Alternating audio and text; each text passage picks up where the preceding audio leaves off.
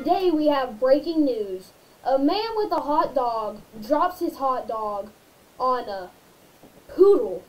Can you believe it? On top of a poodle. So the owner of the poodle takes her Michael Kors purse and starts beating the man profusely with her Michael Kors bag.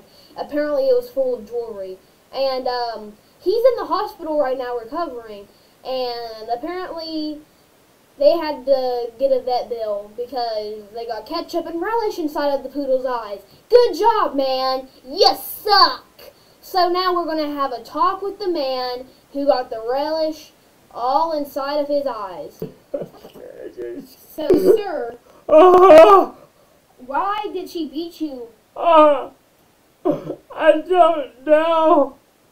Somebody said something about a hot dog. I was just walking by. I got relish in my eyes. I don't know what's going on. So why did you drop the hot dog on the poodle? I never had a hot dog. And there you have it. The man who dropped the hot dog on top of the poodle.